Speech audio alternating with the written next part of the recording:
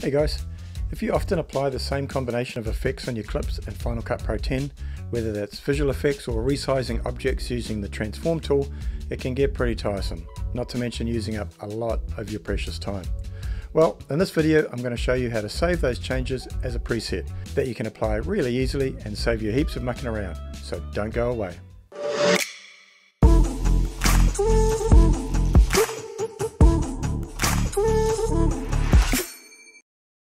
Hey guys, and welcome back to the channel.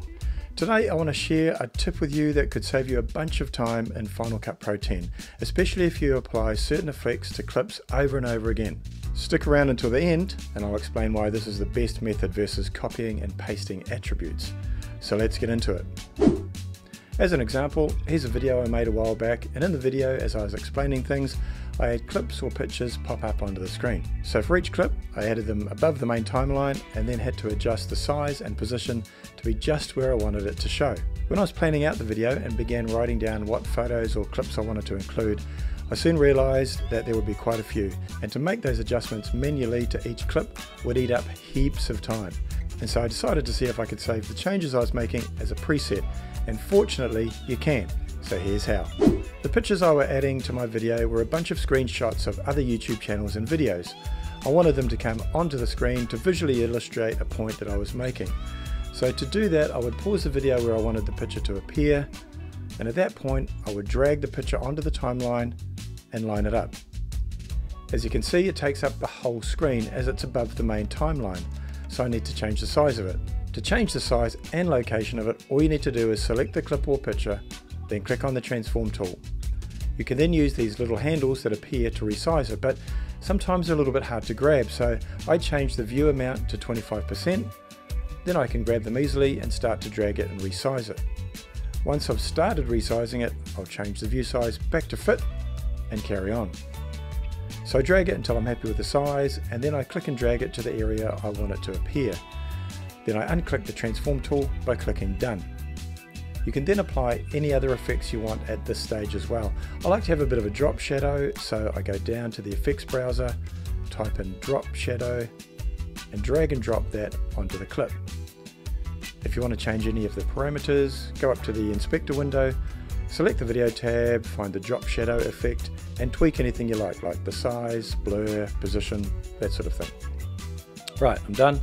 I'm happy with the position, the size and look of the clip, but to do that for each and every clip would be a right pain in the ass. So here's how you can save all of those changes as a preset, and there are two ways.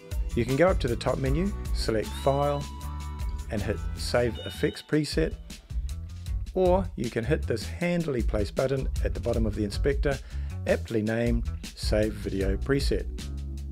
You get to choose what you call the combined group of effects you've created and the category you want to save it in. You can save it into the custom folder, any of the other folders, or if you create your own, go down to the bottom of the list, select New Category and create a new one of your choice.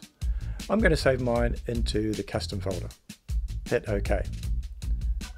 Now, when you want to apply your newly saved effect, this is what you do. I'll add a new clip above my timeline that I want to apply my preset to, then go to the effects browser, look in either custom if that's where you saved it, or into the new effects category you created. In my case it was custom, and there it is. Now to apply your effect to the clip, drag and drop that effect onto your new clip like you would any other effect, and it's automatically applied, including the size and location settings that you changed while using the transform tool. Now I should say that you can apply these effects by selecting your original clip, hitting Command C on your keyboard, selecting the clip you want to paste these attributes to, and hit Shift Command V and then paste the attributes or the effects you applied. Yes, you could do that, but the benefit of creating a custom preset is that it's available to you in Final Cut Pro no matter what project you have open. It will always be there as an effect you can apply, which is really handy if you plan on making videos with similar effects in the future. So there you go guys, a quick and easy way to save custom effects as a preset that'll save you heaps of time when you have to apply the same combination of effects each time or in different projects. If you got value from the video, be sure to hit the like button below, and if you like this type of content, consider subscribing. Thanks guys, and we'll see you in the next video.